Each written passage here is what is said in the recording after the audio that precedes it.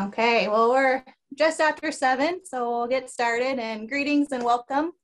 And this is going to be the first of our 3-part series on caribou in Alaska.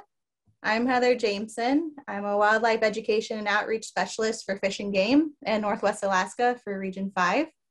And first off, I want to thank you for taking your time, and we're very excited to have this opportunity for you guys to join us virtually from across the state, our country, and around the world. So as a reminder for our presentation tonight, the audio is set to off and the video is set to off. We will be recording this and we'll have it available on our YouTube and Vimeo channels afterwards, so people could share it or use it as classroom resources with their students. And if you do have questions throughout the presentation, feel free to put it in the chat box. We'll keep an eye on that. And then we'll also have an open question answer session at the end of Lincoln's presentation. So without further ado, I'd like to have you guys join me in welcoming our speaker tonight. Our speaker will be Lincoln Parrett. He's the Alaska Department of Fish and Game Wildlife Research Coordinator for Region 5 in Northwest Alaska. And he grew up on the North Slope, living in Katovik, Akasuk, and Yukiavik. And he has worked for caribou, or with caribou, for over 20 years. And he currently coordinates and supervises all of the fish and game wildlife research and activities that takes place throughout Northwest Alaska. So Lincoln, if you're on the line, we'll pass over the mic, and thank you guys for joining us all today. Okay, thank you, Heather. Can you hear me? We can. Okay. Okay, so this is just meant to be kind of an overview, just, you know, what makes a caribou a caribou. The beginning of this multi-part series, there's going to be some additional talks that are about specific things, about health, about how we count caribou, maybe some specific presentations about specific herds, but this is just going to be kind of a general overview and really my perspective on what makes a caribou a caribou. So this picture here is a collared Teshekpuk caribou. The photograph was taken by Jim Dow, who thought he was looking at Western Arctic caribou, but lo and behold, here this caribou came, and he could tell from the collar that it was actually a Teshekpuk caribou, and sent this picture to me. 0903, that's who that caribou is. That is the subspecies of caribou, Rangifer tarandus granti, which is basically all the caribou in Alaska are that subspecies. Let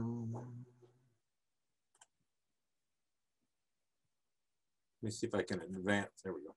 So a little bit about my background, and I'm going to give you this background because when I talk about what makes a caribou, it really is going to be my perspective.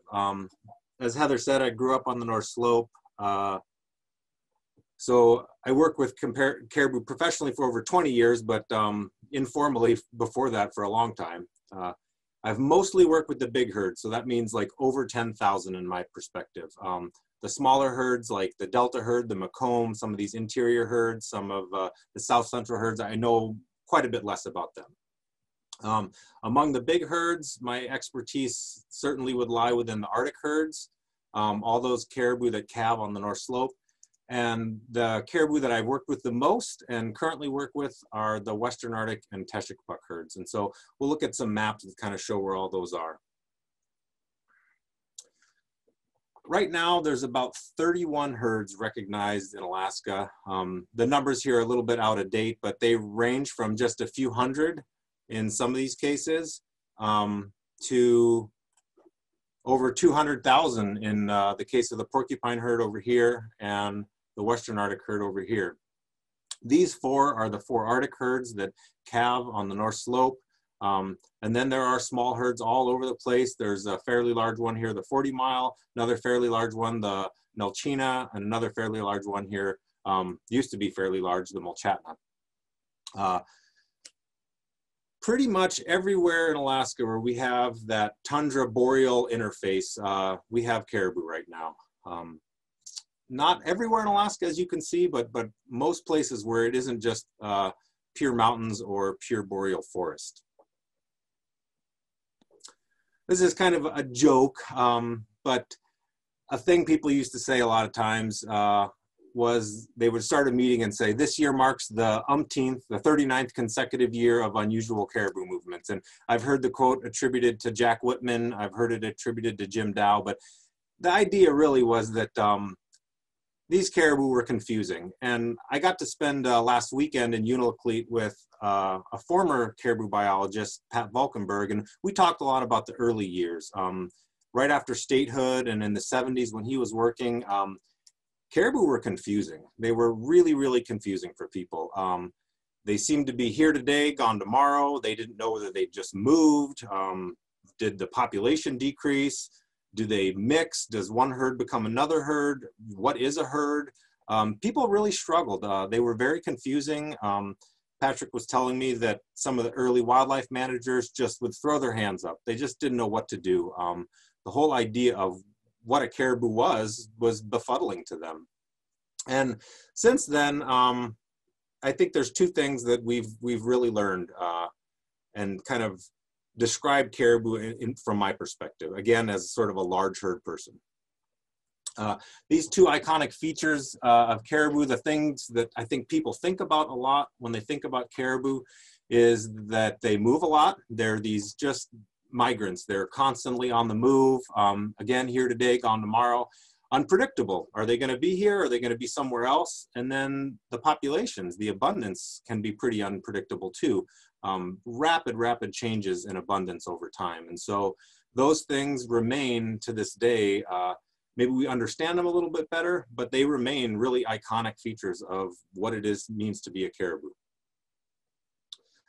So here's a quote I remember from graduate school. I mostly remember it because I had to look up all the words in it. Caribou are the most vagile, non-volant terrestrial mammal. I also remember it because it seemed a little pretentious to me, but those are some fancy words to basically say that if you exclude fish and you exclude birds and you exclude whales, because we're terrestrial only, and we exclude animals that don't fly, that's the non-volant part.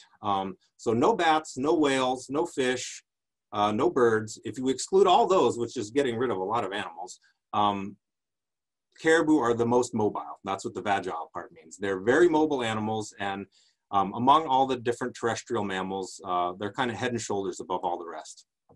So this graph is the movement rates, the hourly movement rates in kilometers per hour for the Teshikpuk herd. And it's not, known to be a big moving herd. There are certainly individuals that go a long, long way, but lots of members of this herd don't necessarily migrate in any given year. So they're not a big mover among caribou. But here we are on January 1st, and it's basically the same through the course of the winter. They're going along at almost 2 kilometers an hour. That doesn't sound like much, but if that's what you're averaging over the course of every single day, so 0.2 times 24, they're going to cover some ground. They're going to go kilometers a day. Now, that's at the slow period during the middle of winter when it's dark and there's not much food around. So here comes one of the iconic parts. We're coming to spring migration and we're moving along. Again, this is a herd that has some members that migrate, some that don't, so some of them might not be moving that fast. We're going to drop down a little bit for calving. This is a notable feature of their biology. They slow down because those calves can't move that fast. But here we are just a few weeks later, coming into July, the end of June and July, and those rates are climbing and climbing and climbing. And this is an interesting feature about most caribou herds. You think of them as being the big movers during migration, but some of their highest movement rates are actually in the summer. They're getting away from bugs at that time, trying to flee, get to windier spots, get to cooler spots, whether that be on the top of a mountain or maybe on the coast or in a snowfield or along a glacier. They're trying to get away from those bugs. And as those bugs recede during the course of the summer, we slow down and they're starting to eat. This is eating time. They are spending a lot of time traveling across the landscape and eating. And then here comes fall migration, another big peak, and then they're going to slow down as they enter the winter and enter that phase where they're really only moving maybe a kilometer and a half a day or an hour, which is again still a lot. But that's sort of the fundamental thing that I think about. Caribou are always moving, and that is enabled by certain things and also driven by certain things. And we'll talk about some of those. Physiological adaptations for movement. Caribou have long legs, and especially if you compare them to their domestic counterpart, reindeer, they have particularly long legs. Their hooves are kind of cool. If you've ever walked around on spongy tundra or in the mud or soft gravel, you know how you're walking along and your energy just goes into the ground and you don't get it back. Well, that's because we kind of have peg legs compared to a caribou. They've got 4 legs, 4 feet, big wide hooves, and they don't really sink into the ground, so they're kind of retaining some of that energy. They have a huge heart, and I don't think that means they're kind necessarily. I think it just means they have a lot of blood flowing through their body, and it lets them cardiovascularly just keep on the move all the time. Their joints are pretty cool. The way that their joints work, they actually pick themselves up as they're moving along, so they kind of save a little bit of energy as the way their legs rotate through each step. So they're picking up a leg, it's returning through the joint action, and then they're actually physically moving it forward with their muscles. They're a concentrate feeder, and what that means is that they're kind of high graders. They always want the best stuff, the most nutritious, the things that are just sprouting. They're not very interested in eating a bunch of dead, woody vegetation, but there's a cost to that. You know, if you're going to eat the best food, that means you have to be constantly in search for that food, and so there's sort of a circularity that goes on there. Being able to move a lot means you can eat the best food, and eating the best food means you have to keep moving because you ate it, especially if you're hanging out with 200,000 of your closest friends. They have precocious young. So that was when we looked at the movement rates coming out of calving. The way that they can launch right into those high movement rates again is because those calves, soon after they're born, within about 48 hours, can pretty much outrun a human. Takes them a little while longer to be competitive with maybe a wolf or a bear, but they can move and they can keep up with their mother pretty darn quickly.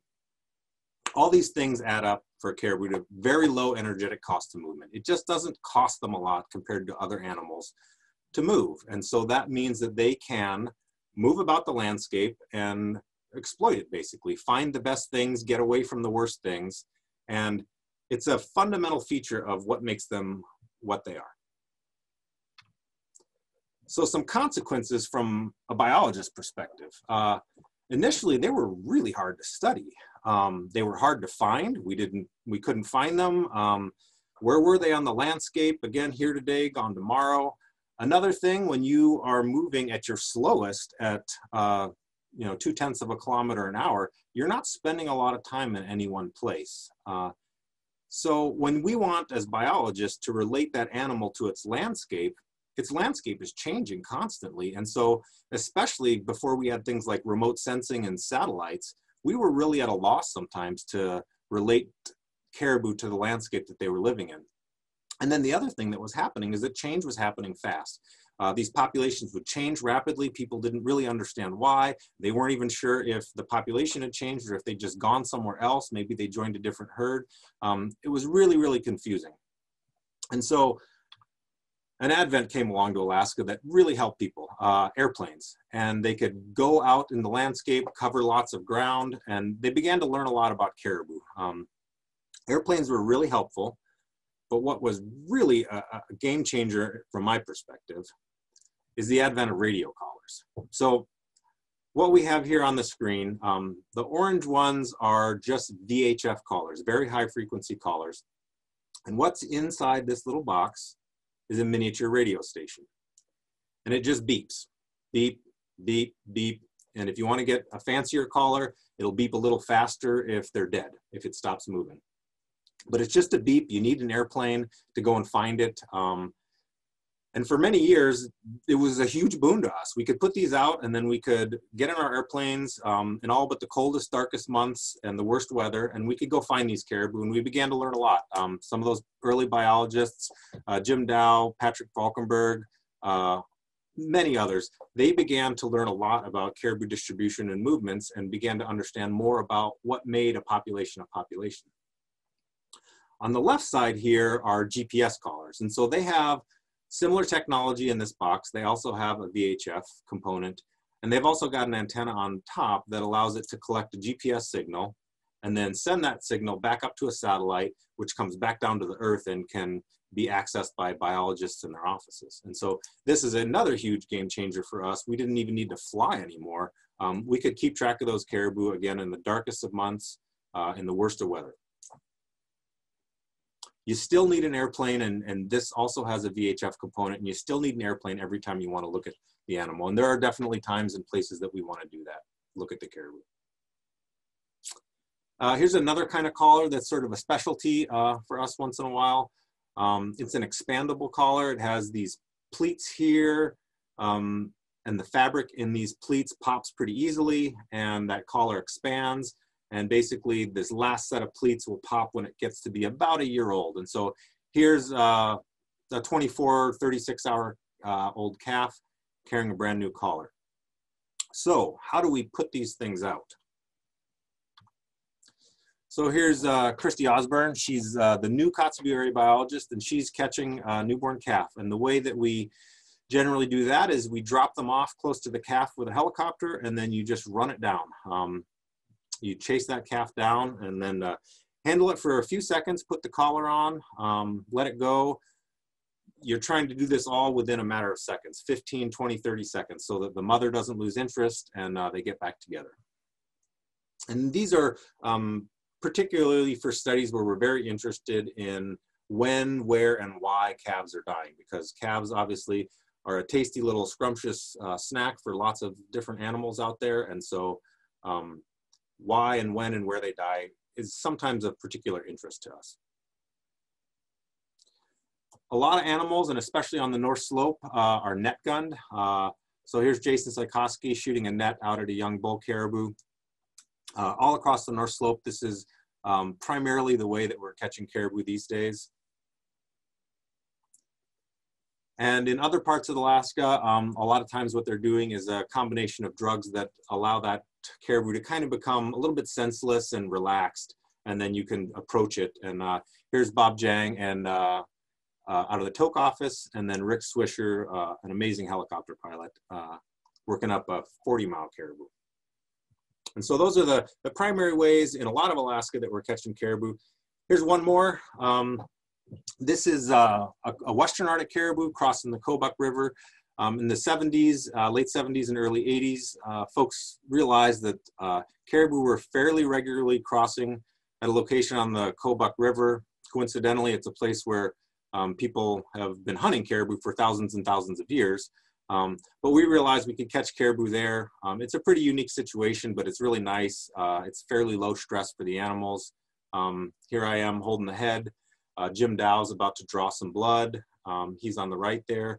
And then here's two kids from local schools. And another really neat thing about this project is we've been able to incorporate local school kids for years and years and years. In recent years, this project's been a little bit difficult to accomplish because the migration has become very unpredictable. And in a lot of years, very few animals are actually crossing the Kobuk. And so we're having to revert to more of the net gunning approach in this case. But that's a really cool project that I was privileged to be part of for a long time. And so those are the main ways that we're catching caribou in Alaska. Just a few of the uses for those collars, of course. Again, we were very interested to track distribution and movements. Where are these things going? What are they doing? Where are they at different times of the year? These collars are critical for estimating abundance. As I mentioned early on, after statehood, lots of confusion about caribou abundance and whether populations were increasing, decreasing, were they mixing? And so the collars really helped us understand what constituted a population and how many there were. And we'll speak briefly about that for a second, but there's going to be a whole separate presentation about that by Tom Seaton and Nate Pampern. We also use them to distribute sampling effort. And so what I mean by that is if you want to go out, for example, and figure out what the population is composed of, how many bulls, how many cows, how many calves, we'll use those collars to distribute our efforts spatially. We can use it also for things like understanding how many calves are making it to 10 months old. So they're about to be recruited into the adult population. So we use it to distribute our effort there. And of course, we use it to monitor births and deaths. So we can take that collar, we can radio track it at the right time of year, and we can detect whether or not that calf is pregnant and whether or not she's had a calf. And it's pretty neat. Caribou, one thing that they have is both males and females retain, grow antlers, and then females that are pregnant retain them through the spring until they give birth. And so it's a really neat indication. So when we look at a female caribou, if she has hard antlers, if she's still retaining antlers in June, and especially if she has an udder, she has a calf at heel, we can tell that she's given birth. So they give us plenty of clues. And then of course we can monitor deaths, where they're dying, why they're dying. This picture is of me digging a collar out of some deep snow. And without the aid of this collar, we would have had no idea where that caribou was, why it died, or anything like that. And so that collar enabled us to go back and find that animal after it had died. Briefly regarding abundance, one of the things that those collars allow us to do is we can find groups like this. So at certain times of the year, these caribou get together in aggregations, and we can then go to those aggregations and photograph them and count them. And we would never be able to do that without the collar. So here's a really nice tight bunch of caribou, I think in the Mulchatna herd. And here's a really nice tight and really, really big group of Western Arctic caribou. That group has well over 100,000 caribou in it that we were able to find with the radio collars, and then photograph and then count. So I'm gonna come out of my PowerPoint for a second here and show you a video. This video is gonna show the movements through the course of a year for the 4 Arctic herds. So Western Arctic over here in this magenta color, Teshikpuk in this sort of mustard color, Central Arctic in the pink, and Porcupine herd in this green.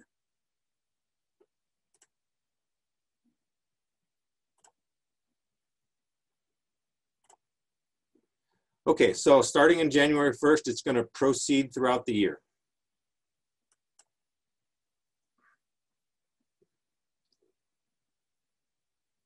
So you can see these caribou, if you remember their herd ranges before, they're spread out all over sort of northern Alaska there in northern Canada.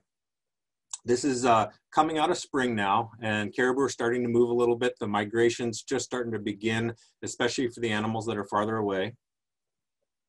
And we come into April and May, and they really go on the move, and they're heading up toward where they're going to calve. There's June 4th, when sort of the peak calving across all those places is. They're all in these bunches where they're finding insect relief, and now they're beginning their summer migration, spreading out all over the place to forage. And then the fall migration will start to begin.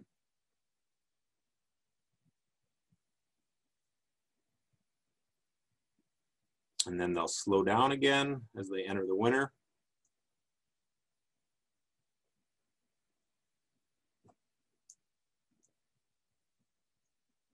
And so this is a composite of multiple years and multiple collars, obviously. So there's a couple interesting things, I think, about this.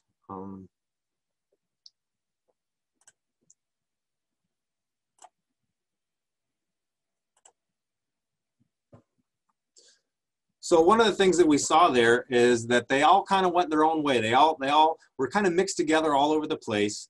And then they really bunched up at certain time of the year there in the summer. And that was one of the early things that people discovered, was that these caribou were repeating the use of certain areas to give birth. They were going back to those areas and having distinct calving grounds that had repeated use. And so that became one of the fundamental things that people discovered in the 60s and 70s about caribou. And so here's an example from a paper Matt Cameron published not too long ago. And this is just showing 8 different years of calving distribution. And so this dark red area is basically the place that over the course of these years, the caribou used every year for calving. And then you can see this kind of larger area. And so this was a big finding. There was some traditional knowledge that knew about these calving grounds. There was a lot of effort that people would take to go up to those calving grounds and harvest calves for clothes. But during the sort of modern era of biology, this was a big finding for people to understand that maybe these herds could be defined by where they calve. This is pretty interesting. They were really excited to find this kind of thing, right? That, holy cow, all these caribou are right in here. Well, let me tell you about this area. This area is a little bit bigger than Connecticut and a little bit smaller than New Jersey. So basically the big excitement was those caribou were probably somewhere in an area the size of New Jersey. But back then that was a big deal. People were really excited to find that out. So going back to this map of caribou herds, each of these herds then kind of has their own distinct calving ground, and that's what makes them kind of who they are as a distinct population. And the bigger herds especially, more is known and about their particular calving grounds.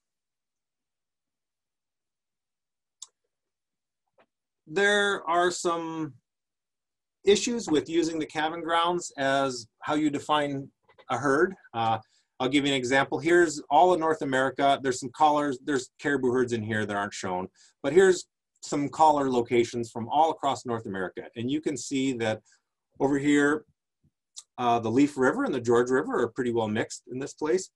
Here's the Bath herds and Akiak herds. They're mixed up a little bit here. Over in Alaska, where we tend to have a lot of collars, the Porcupine and Central Arctic are all mixed up. The Teshikpuk in black and the Central Arctic in yellow are mixed up. The Western Arctic and Teshikpuk are mixed up. So there's mixing. There's a lot of mixing that goes on. So the herd concept really, focuses on this calving ground idea, but really caribou are mixing all the time. We see that in distribution. We see it genetically too. Caribou are what's known as panmictic across all of this. Like adjacent herds cannot really be differentiated from each other genetically. There's just too much mixing. They spend a lot of time overlap during rut too. And so there's really very few times that they're very isolated, but those times are regular and distinct enough that it allows us to feel confident that a herd is a herd and that there's not a lot of interchange, although there is a little bit that goes on. Another thing I was going to show you here is here's June 4th, which again is calving time across all this area. And there are caribou way down here. They are not on that calving ground that I showed you. And there are caribou down here, and caribou over here, and some here, and some way over here. And what those are young animals that aren't giving birth, or maybe older animals that aren't giving birth, and a lot of bulls. And so here's another part where the calving ground concept, doesn't really work for everybody. If you're a bull, you might never really go to a calving ground because it doesn't have much to do with you after you're born. And so there are different parts of their lives that don't really tie really tightly to that calving ground concept.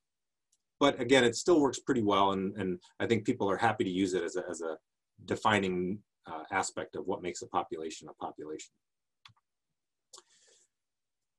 I was talking about bulls a little bit and how they weren't really with the rest of the herd during calving. And this picture shows kind of a neat aspect of caribou biology to me. So you have a calf here on the right, and he's so short he can barely, stay out of the bushes. This is probably his mom, and she's walking along. She's obviously quite a bit bigger and quite a bit taller. And here's this bull. He probably is not the father of that calf and probably has just joined them recently, but caribou don't really stick together like that over long periods of time. But what you'll see about this bull is that he's twice as big as she is. So that's another neat thing about caribou, is that they're sexually dimorphic. They're the most sexually dimorphic of all the deer. So if you take moose and black-tailed deer and white-tailed deer and all the other deer in the world, when you compare a male and a female, adult male and a female, in no of the other deer are they as different. Caribou bulls are quite a bit larger than caribou cows. And this leads to some pretty interesting things. They tend to lead different lives. He's so much bigger that he can eat different kind of food than she can, She's got to eat kind of the best stuff, but he can eat more coarse forage, forage that's a little bit less in nutrients, but his bigger gut allows him to retain that food for longer, digest it for longer, and get more out of it. You imagine something going all the way up to a moose or a muskox that has many, many hour digestion. Caribou are a bit faster. Like I said, they're concentrate feeders, so they're eating the best. And he's eating, a little bit worse than she is. Another kind of cool thing about this is to think about the different lives that they live in terms of the pressures on them. So her goal, whether she realizes it or not, is to live a long time and try to produce a lot of calves, hoping that at least some of them will survive to reproduce themselves. So her objective is a long life, a long, productive life. Well, his objective is a little bit different. He needs to get big. He needs to get big soon, because the longer he spends out on the landscape, the more chance he has to die for whatever reason. And so he's sort of in a race to get as big as he can and to reproduce as soon as he can. And so what that leads to is differences in behavior too. A cow tends to be a bit more careful. She tends to want to travel with other cows. Bulls are often more independent. They might be by themselves. And a moment when he's got his head deep in the food, trying to put on as much weight as he can and not paying attention to what's around him, he's vulnerable to predation in a way that she might not have been. So it just really kind of shows the different lives that they live and the different pressures that are on them. They're both caribou, but they're kind of almost different animals, which I think is a pretty neat thing to think about. So after that little brief segue into bulls and cows, movement, why move? Why migrate? What's the deal? Why would you want to do that? So whether we're looking at caribou or really any other animal that has migratory components to it. So if you have a species where, you know, you have a duck, for example, that might live in one place, and then you have the migratory version of a duck. Generally speaking, the migratory version is much more abundant. The reasons why, you know, are pretty complex, but I kind of point toward produce, precipitation, predators, and pestilence. So if you want to find really good food, you know, you got to move around and find it.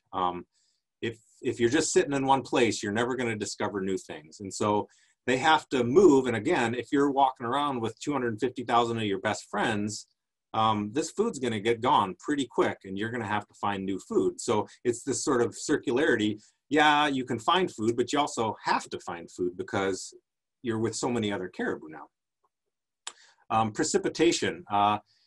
If you can, and caribou are pretty neat in this respect, you should get away from things like deep snow and icing events. And they've shown a remarkable capacity to, as long as that happens sort of at the right time of the year when they're still mobile, they will get away from that. We had a movement in the Teshikpuk herd where there was an icing event on the North Slope, and they went hundreds and hundreds of miles to get away from that. And of course, if you don't get away from it, you might suffer a fate like this calf here, who eventually starved in really, really difficult snow conditions. You want to get away from predators. And of course, that's at multiple time scales. You know, you don't want to get eaten today, and then you probably want to drop your calves in a place that has fewer predators. And so this is one of these places where we can think about all the different ways that you can be a caribou. So for example, if you're a North Slope caribou, you might be getting away from lots of bears and wolves. And so now you really need to focus on finding good food, you know. If you're a Southern caribou, you might have more food, and they are generally bigger caribou, but maybe you have to deal with a more diverse and more abundant predator array. So, you know, how they're dealing with these trade-offs of food, snow, and predation, you know, varies from herd to herd and even from individual to individual, I think. And then of course, pestilence. Obviously, we saw those rapid movements in the middle of the summer, and a lot of that has to do with getting away from bugs. And here's an estrid fly. They lay an egg on the caribou. A larva emerges and crawls inside that caribou and begins to pupate under the skin, and eventually will pop out and then become one of these again. And then, of course, there's the notorious mosquito that we're all familiar with that chases us as well. And so they're dealing with all these things at any given time, and they're moving and migrating, trying to keep away from the bad things and find the good things. That's the nature of their life, essentially. And in order to live a life like that, especially if you're a big herd, you need a lot of space. So here's the Western Arctic Range from 2012 to 2017. In the blue is the wintering areas that they were using during that period. In the green is summer range. Of course, here's that calving area up on the Oodakok, and then some migratory areas that they use to go between summer and winter range. In order to enable that lifestyle, they have to have a lot of land available to them. Here's an interesting thing though. If we look at this map and we were to look at the next 5 years, for example, from 2018 to 2021 or 22, it's going to look different than this. You know, the last 5 years are not going to be like the next 5 years. And so I'll give you an example of that, which is just another example of how they can be unpredictable. So I'm going to go through this kind of slowly because it's a little bit complicated. But Jim Dow kind of came up with these 9 different wintering areas.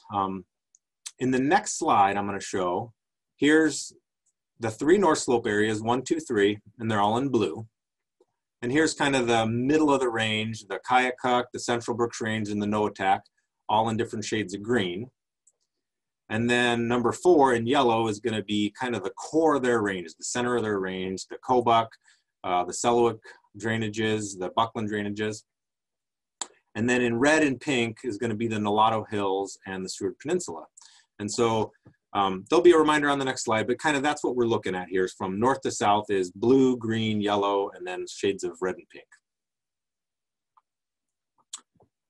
So what this shows, this is pretty complicated, but what it shows is the percentage of collared Western Arctic caribou in any given year. So from 1991 through 2020. And so what we can see here is that in 91, a lot of caribou were using that yellow, the Kobuk, Squirrel, Selawik, and Buckland drainages. But pretty soon after, they really started to use the Nulato Hills, which is just at the base of the Seward Peninsula. And for a little while, this is predictably where you could find Western Arctic caribou in the winter. But before too long, that gradually started to fade. You know, during this year, 75% of all the callers were on the Nulato Hills. You enter this period of time where they're using the Brooks Range a little bit more, lots of, a little bit of the Seward Peninsula, a little bit of the Kobuk. And then you enter this period in the 2012 to kind of 2017 area where it switched to where the Seward Peninsula was the place to be. You know, again, 80% of the callers could have been found on the Seward Peninsula in those years. And so that became the big area to use. And now it's almost gone, you know. And in this year, there's no callers on the Seward Peninsula. And they've switched now to the Central Brooks Range. And so this is sort of another thing that led people to just be befuddled by these animals, you know. Here today, gone tomorrow. And of course, you get used to this over the course of a decade, that this is where the caribou are. And then suddenly they're not. They're somewhere else. And now they're here. And then what's happening next? Well, a betting person might put their money on the Central Brooks Range, but maybe it'll be more like this era where it was all kind of mixed up for a little while. But the point being here is that these caribou needed to move across the landscape. And the reason why they needed to move across the landscape here is probably because they kind of ate themselves out of house and home. You know, again, during some of these periods, it wasn't 200,000 of your best friends, it was 500,000 of your best friends. And so they really were a presence on the landscape. And so they used it up, and especially with their winter food of lichens, which doesn't regenerate very quickly, they have to go to somewhere new. That's in contrast to the summer grounds, where that's more of a grazing ecosystem, and that food is going to regenerate a little bit more rapidly. So this unpredictability I'm implying is a fundamental consequence of that movement. You have to move, you can move, but that means that you have to move in a way. And so here's an example from the Teshikpuk herd. So Teshikpuk caribou calve right here around Teshikpuk Lake. And if you're a Teshikpuk caribou, you can kind of do different things if you want to. They don't generally show that decadal change like I showed with the Western Arctic herd, but they do show a lot of diversity. And so here, if you were here during calving and you had your insect relief here north of the lake, you might actually just choose to spend the whole year there. So this animal track in yellow, she basically spent her entire year kind of all around there. Some of these animals migrate a little bit. It's sort of just maybe a 70, 80 mile migration over here, but they might choose to be over here. This animal in blue, probably following Western Arctic animals, ended up wintering over here on the Noatak. And so that's another big option for them. They can take a long trip, you know, or they can stay at home. And so this herd displays a variety of migratory behaviors.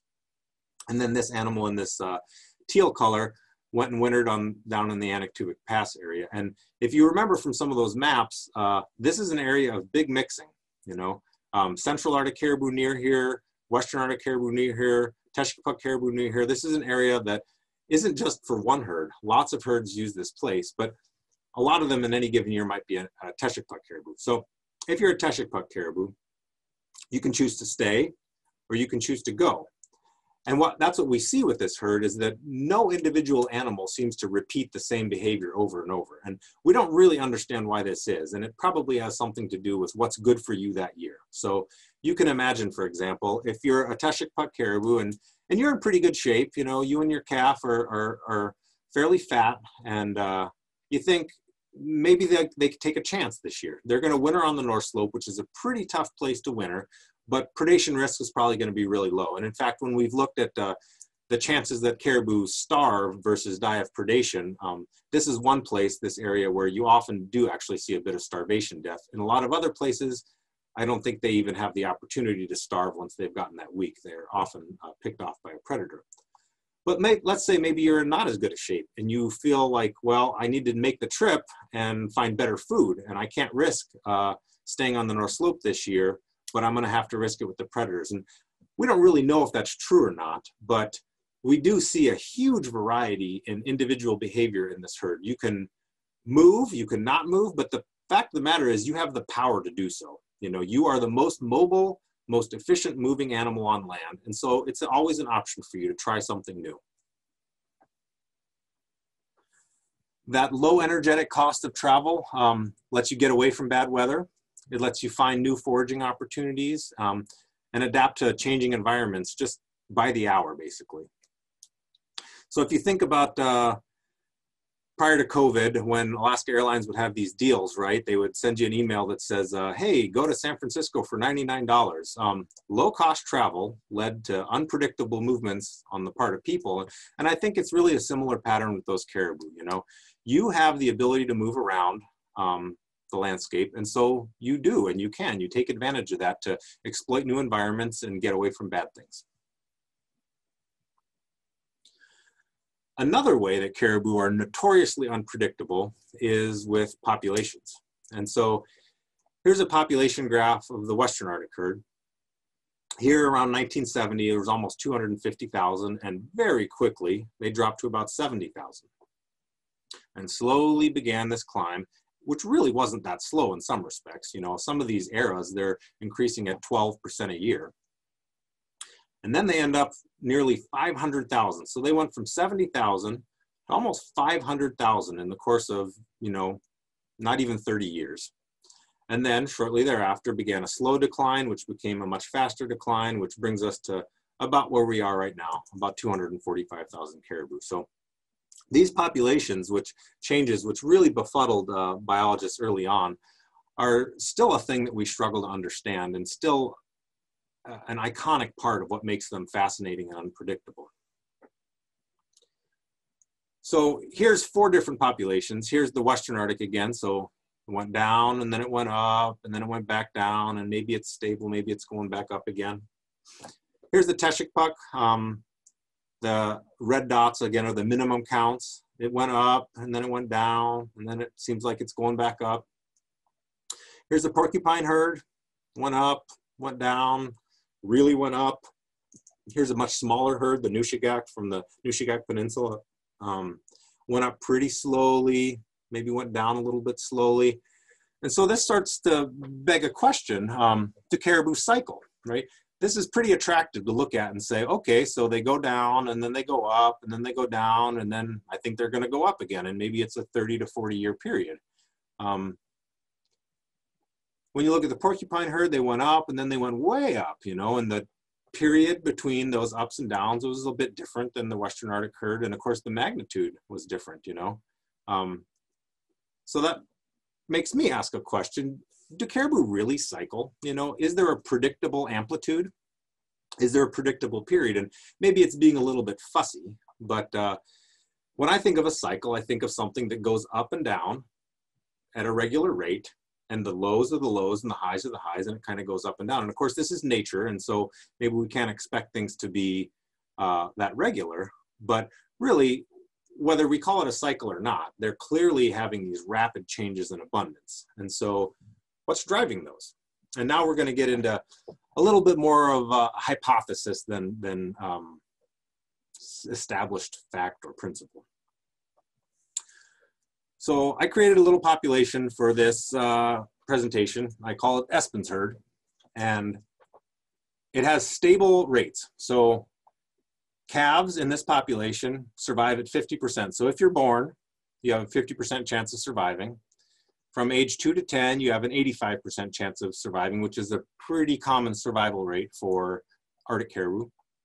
And then when you get old, 11 to 20 for a caribou, let's say you're only going to survive at 50% rate. So these rates are plenty enough to make this herd grow. So over a 30-year period, it's just going to continue to grow with a little bit of, up and down and uncertainty based on just random chance that's in there. So now I'm going to change this population. So that population now has the same adult survival rates. So the prime-aged adults survive at 85%, and the old ones survive at 50%. And the calves now, starting in this year, are going to survive at 50%, but every single year, that survival rate's going to drop on average. So now they're going to survive at 49%, 48%, 47%, and so on. That 1% change per year is all it takes to make this population have this shape, to go up, and then finally it catches up to them and goes down. So I just show this to demonstrate how little it takes for that dynamic nature to kind of exist in that population, just a 1% drop per year. So now we drop for 1% per year, and then we're going to switch right back to 50%, and then boom, off we go, and we're increasing rapidly again. Now, is that real? Have I created anything that's at all resembling real life? Well, one of the surveys we do, especially on the Teshikpuk and Western Arctic herds, we go out in the spring, and we go and visit a group of caribou, and we try to figure out what proportion of those caribou are made up of calves. And so we'll use those collars to inform our sampling effort. And we'll visit 100 or 200 caribou around each of those collars, and then basically count how many of them are calves, what proportion of them are calves. And so we end up with a proportion of the population that's calves after each of these surveys. And that's what this is. This is those numbers over a 25-year period. We started off at 20% of the population being short yearlings, and gradually went down to something like 10% of the population being short yearlings. And so here's real life, right? It's not a neat line. It bounces around every year. There's a lot of uncertainty. But the product of that slow change results in this now. During a huge proportion of that time, they increased and increased and increased and increased, and then finally it caught up to them.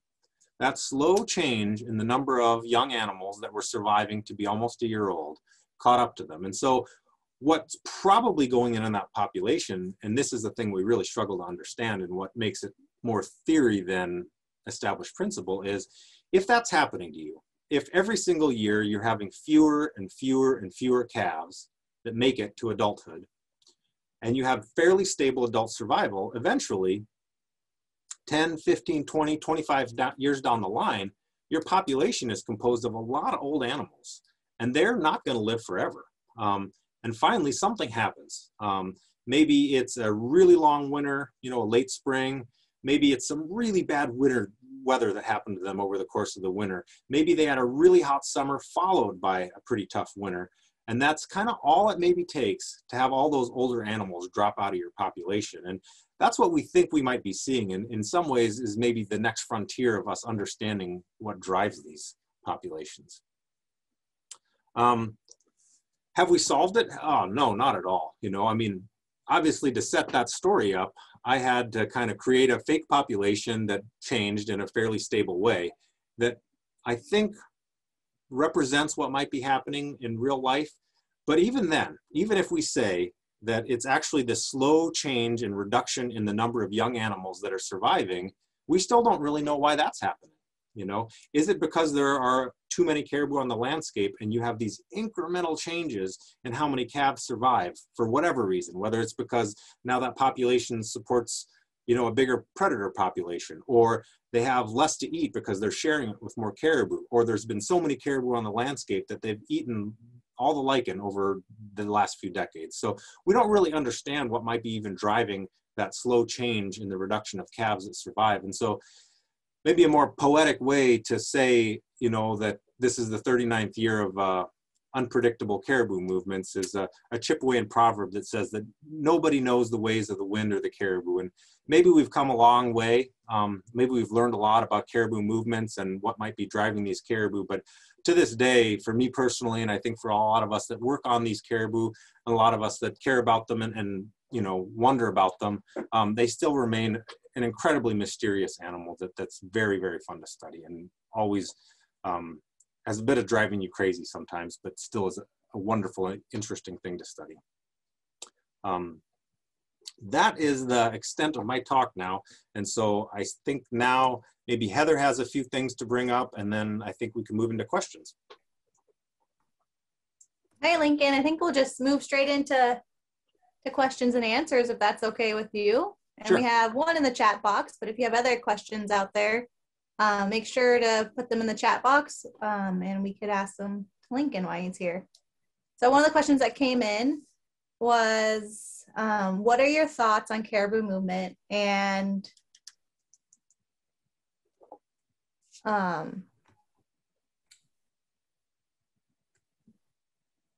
sorry, what is your thought, different types of antlers in caribou? Why are there different types of antlers and caribou antlers on ADAC are very different than their ancestors on GMU 13 Alchina area? Well, you know, that's partly why I preface this with, here's where my knowledge comes from. You know, I know a little bit about those caribou, and I would have to speculate that really probably the reason why they're quite different is that they were bottlenecked, essentially. There's a principle where if you just take a few animals to start a new population, those animals are only going to have a certain set of genetic variation. And so maybe the animals that moved to ADAC just didn't have the genes that it took to grow the kind of antlers that you tend to see on average in the Nelchina herd. You know, the nutrition on those animals was incredible. They're very, very large animals, but yeah, like you say, their antlers don't tend to be that impressive, especially when you know where they came from. You know the population that they came from. So I would have to speculate that it's probably the fact that they went through a bit of a genetic bottleneck and just didn't have the genes in the starting founding population that had really good antler growth. Okay, and we have a similar one coming in about how many years of an average does it take an average bull to reach full size or maturity? So I think we mark caribou, when we mark bull caribou, we mark caribou that we perceive to be almost mature. So we want them to live quite a while, and we want them to have that collar for a little while, because like I was suggesting, the pressures on them are tremendous. You know, they're trying to eat, they're trying to get big, and they're taking a lot of risk to do that. And then if they do in fact breed, we have a lot of animals that die right after the rut, whether that's because they've just completely exhausted themselves, or they've made themselves vulnerable to predation, or they've had an injury. And so I think for most animals, and it's going to vary, you know, I think most animals probably enter that breeding stage by the time that they're 4 or 5 years old. You know, that's when we tend to perceive them as a mature bull. But whether or not they're actually a breeding bull or not, I don't think we really understand very well. I think there would need to be a lot of work to understand the genetic output of the caribou that are out in the landscape. Okay. I do know from experience, the caribou that we work with, they tend to die when the male caribou tend to die by the time they're 6 or 7 in many, many cases. And so it would seem to be that that's the window for them. You know, 4 to 6 or 7 is probably when it's all happening for them. Okay, and then we have a couple questions coming in about specific herds.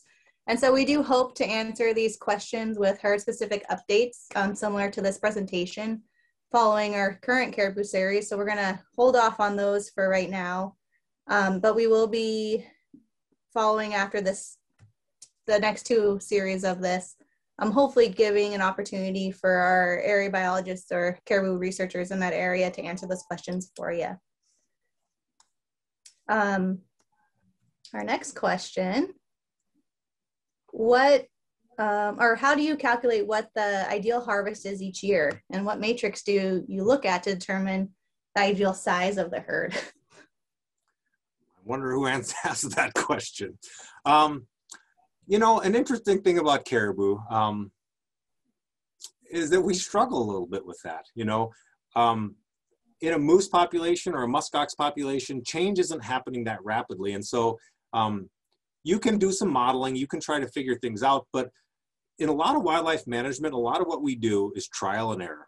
We try something and see what happens. And so, you know, you try a harvest rate on a moose population and the bull-cow ratio changes and the abundance changes and you kind of react to that.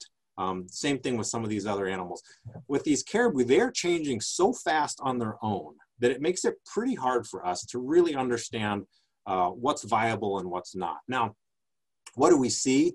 Across the landscape, we see harvest rates of 2 or 3% on some of the smaller herds that maybe are less dynamic. On the bigger herds, sometimes we get as close to 10%, particularly if we're hoping to reduce them in size. And so when you're trying to understand what the optimal harvest rate is, you're trying to understand what is their innate growth potential at that time. Where are they headed and how big are they right now? And then of course, what is the composition of that harvest? You know, is it going to be bulls? Is it going to be cows? The more bulls that you harvest, usually that means that you can harvest a higher proportion of the population, but that'll eventually, you'll run out of steam there too and change that bull-cow ratio. So it's a pretty dynamic situation, and in experience, it seems to vary from anywhere from 2 to 10%, with a lot that seem to hover around the 3 to 6 range. Okay, so I got one, Heather, if you want. Perfect, thank you, Mike. Yeah, Lincoln, maybe without, you may not want to go into detail about this, but is there any research on that you could point someone towards movement of caribou on new gravel roadways in Northwest Alaska? Well, so a lot of the work on caribou and roads has been done in the Central Arctic and oil fields. So there's a lot of work there. A lot of that's focused on the summer, which is when they happen to be in there. So there's a pretty big body of research and some very recent stuff that's looked at movements through the oil fields. So some of the things that we know is that calving caribou in general, those cows are going to avoid some of that infrastructure and activity, particularly when those calves are young. So generally speaking, for 2 to 3 kilometers around some of that infrastructure, they're going to avoid it. You know, it's not necessarily that it's gravel, but that there's movement and that there's activity in pipelines and things like that. And then beyond that, they begin to move through the oil fields. They tend to avoid some of the oldest stuff. For example, there's pipelines that are maybe only 3 feet off the ground, and lo and behold, a 3-foot pipeline is actually a fence. But some of the newer construction that's 5 to 7 feet high, they tend to move through fairly well. So there's a lot of research in the summer and much less research on what happens in the fall. Definitely we have seen caribou encounter roads and have difficulty crossing them at times. And so I think it's going to be a big part of what we research in the future. There's new oil fields on the North Slope that present opportunities, new roads up there that present opportunities to understand how the caribou are interacting at different seasons other than the summer. So it's going to be an active front of research in the near future. Okay, so Lincoln, we're going to take a pause really quick because it's just about 8 o'clock. So I want to let people go if they want to, but we'll keep this open for question and answers. But we wanted to remind everyone, well, first off, thank you for joining us. And then wanted to remind you guys that we have some upcoming presentations and additional resources that we have available. Lincoln, would you mind advancing your slide? Oh. Okay, so some of additional information we have on herd specific areas are newsletters, and we have them for most or a few of the herds throughout Alaska, and they're available on our website at Alaska or ADF&G.alaska.gov. And then we also have some pamphlets and brochures that you could have if you have a local area office in your area that you come to and collect, or those are also available online. And our website on the caribou species themselves has a lot of additional information, and it points you in a direction for other resources to further looking into publications and research and management that's currently going on. And we're also excited to announce that our next talk is taking place on Wednesday, March 31st at 7 p.m. And it's going to be looking at how we count caribou in Alaska and how Fish and Game has done it over time and the advancement of technology. And we have 2 of our staff that will be joining us to watch how recent video on counting caribou, and then be available for questions and answers too. So we appreciate your guys' time, and we'll stay on here for some more questions. And I also, we just put the link into the chat box. So if you'd like to register for that, you'll get an email reminder of that next talk coming up next week. Okay, and there are some polls. We'd love to hear from you about what you would like to learn, have us present next. And so if you have a moment before you head out, would you please participate in the poll? And we'll also keep Lincoln on the line for a little bit to do some more question and answers. But for those of you who are heading out, thank you again for joining us. And we really appreciate your time this evening. Thank you, everybody. Okay, so I think we still have some questions out there and participants out there. So, Yeah, Mike. you want me to ask one, Heather? Yeah, and you could also introduce yourself too if you'd like to. And yeah, it's great to have these questions coming in. So I think Mike and I will just take turns asking them if that works well for you, Lincoln. Mm-hmm. Yeah. Okay. Got one here. Are there any descendants left of the reindeer brought to Alaska in about 1898 from Norway? Did they escape and join with the wild caribou herds? So there are still a few active reindeer herds on the Seward Peninsula, not very many. One of the consequences, if you remember that figure that showed those caribou gradually moving off the Nulato Hills onto the Seward Peninsula, what that meant is that they just kind of walked into those reindeer herding areas and tended to collect them, basically. And once those caribou moved off, the reindeer moved with them. And so for years, when that was really happening, people would see reindeer when they were out looking at caribou. They were kind of the obvious reindeer, piebald, really unique pelage or antlers. And so people were seeing that for a while. They were seeing ear tags because that was right after people were still handling them and things like that, and ear tagging and notching them. So definitely they went out there. Are they still out there? I think they really struggle to keep up with caribou. You know, they're short-legged, they are built differently, and they struggle. Now, the consequence of them being there is still out there. And so when people have done genetic sampling on these caribou herds on the North Slope especially, those genes are still present in those populations at pretty low rates. Every once in a while, they would see like a 50-50. You know, you can see that genetic code that's unique to Eurasian reindeer, basically. But I don't know that anybody's done that recently. And so it would be interesting to see if they're really still present in the population and if those genes still persist or whether or not they've gradually been weeded out because they could not keep up with the caribou. Okay, this is a question that's similar to follow up that one, is about how many caribou subspecies are there in the world? Yeah, I'm going to revert back to my slide. I'm an Alaskan caribou specialist, if you can even call me that. And so I really don't know. I mean, there's, you know, going to be the Eurasian example, woodland caribou. I think over in Canada, there's at least 2 other subspecies, but I cannot speak with any, you know, real confidence about that. That's not what I'm an expert in by any means. Okay, I got a good one for you, Lincoln. Related to your 4 Ps, your own self-designated impacts on caribou. Have any herd population changes over the years been subject to multivariate analysis using your 4 Ps, produce, pest, pestilence, and predators, such that those factors themselves have an impact on population? I don't know of anybody that would have or has ever had the data set that could basically bring together the abundance of bears, the abundance of golden eagles, the abundance of wolverines, the abundance of wolves, changes in, you know, lichen abundance, changes in weather. I mean, one of the problems, again, as I referred to, is that caribou are really hard to tie to their landscape, and nobody has ever brought all those things in all at once. And so, again, that's one of the things we can speculate about, all those things and their relative impact on one herd versus another. You know, we think they matter. We think they all matter. But has anybody ever put that together in a single analysis? Not effectively, no. Okay, so we have a question coming in. I'll put 2 together. This one is, On areas of slope is heavily grazed, how long does it take for vegetation to recover? And how much do caribou eat in a day? Or what are they eating?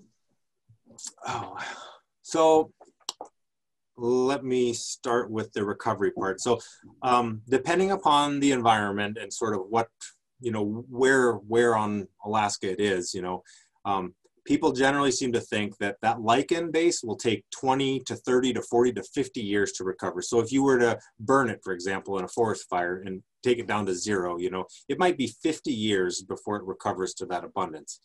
Now, some of these other species, it's hard for us to tell that caribou have even been there. There's a few exclosures and things like that, but the plants that regenerate, it's not obvious, for example, that they've gone through. They've grazed it and moved on. So some of the vascular plants, the sedges and the willows and things like that, it's not really clear that they're having that big of an impact. In other places in North America, they think that they've seen that. They think that they've seen heavy enough browsing on especially some of the willows and dwarf birch that they eat farther east. But that kind of stuff tends to regenerate fairly quickly. By the next year, it's likely to be back to where it was if it's a vascular plant and it hasn't been really, really heavily grazed. And I don't think they generally do that. They would have to be stuck somewhere to graze it that hard. They would just as soon move on. How much do they eat? There was some work that Bob White did on the North Slope, actually, where he basically looked at how much food needed to be on the landscape for them to have so much to eat that the food was not a limiting factor. And it really wasn't very much. If I remember correctly, it was something like 100 grams per meter squared, which isn't a lot of food, and so they're consuming that pretty darn quickly. And over the course of the day, I think it varies a lot. If they're under that insect relief time, they might not be eating as much as they want to. They may be spending way too much time, running around instead of eating. And then when that weather finally decreases, it may allow them to totally explode forage. And I've seen this as they're retreating from the coast after really hot weather. I mean, they are just shoveling that food into their mouths. So I can imagine that at that time of year, it wouldn't surprise me if it was approaching like 2 kilograms of forage or something like that. We've seen that in weight gain, for example. Yearling caribou that are not lactating, so they don't have the expense of milk production. They're just trying to grow their own bodies. They can have a daily weight gain that can exceed 1 kilogram a day. So clearly for them to be putting on that much weight, they're eating a lot more than that. Okay, Lincoln, have you observed any effects of climate change on the Arctic caribou herds? No, I can't say that we can tie that really directly together. I mean, I think that's something that people are concerned about. When you look forward, 50, 100 years at what people project different climates to be, there are potentially some changes that could have serious consequences for caribou. If there's a lot more snow, that could be bad in some areas. If the weather's a lot warmer and the bugs are worse, that could be pretty bad. There also could be some positives, caribou, especially in the winter and in the summer, tend to benefit from wind, and some projections predict more wind. One of the things that we may be seeing with the Teshikpuk herd, for example, they're our farthest north herd, and they could actually be benefiting from milder climates. Maybe they are so extreme right now that they're benefiting from it. And it's really the southern herds that maybe could struggle in the future. But as far as anybody really tying that definitively to changes in productivity or survival, nobody's really done that quite yet. Okay, and then this question comes in asking about past work. So is there an area or somewhere that the public can look at like John Trent's work or other previous biologists, and where would they find those resources? So Fish and Game has a library that it's incredible, actually. It has all sorts of published papers, peer-reviewed papers. It has reports going back to statehood. All kinds of things. So if somebody wants to go and dig into the older stuff, and we've been doing that recently a little bit ourselves, the people that are kind of working these days, they weren't there in the 70s and 80s. And so there's kind of a lot for them to learn by going back and looking at that research. So the Fish and Game Library online is an amazing resource for that kind of stuff. Okay, and we just put that link into the chat box too, so if you're interested, it's the Wildlife Publications at Alaska Department of Fish and Game.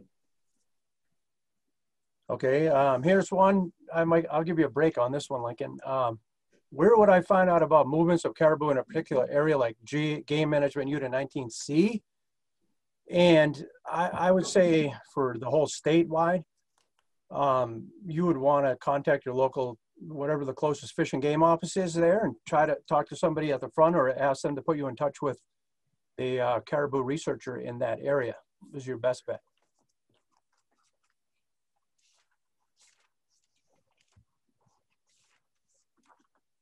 Heather?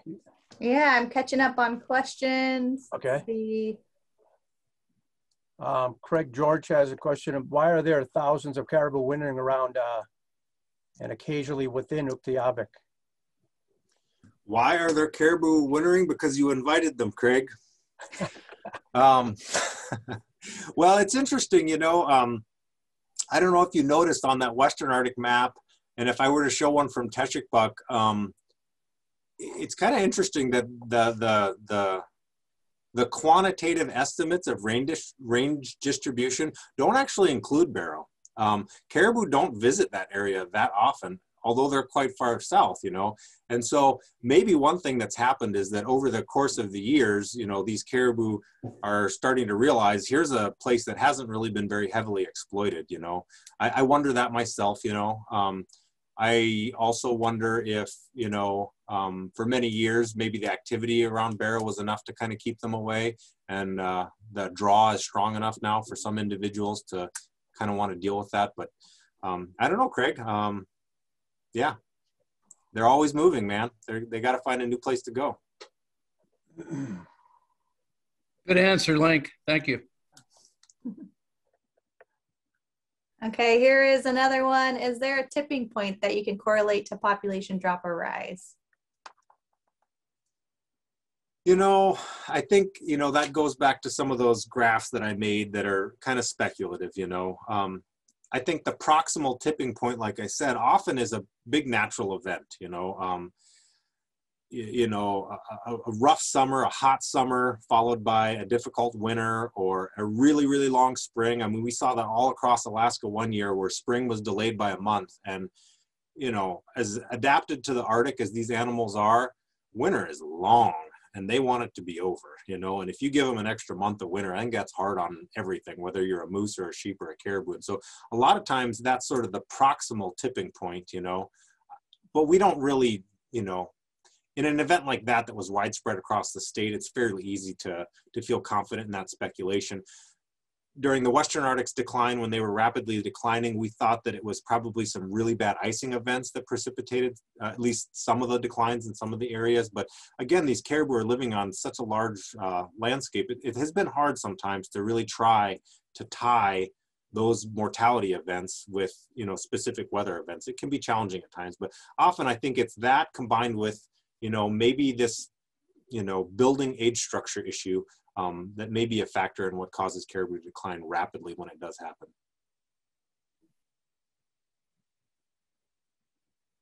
Okay, and we have one last question, I think, on the chat box. And did you write a book about your studies in Arctic caribou? You know, it's funny. Like I mentioned, I spent the weekend with Patrick Valkenburg, who is a longtime fish and game biologist. And that's what he's doing right now. He's writing a book right now about all his experiences. And so if I ever did, I think it's a long time in the future.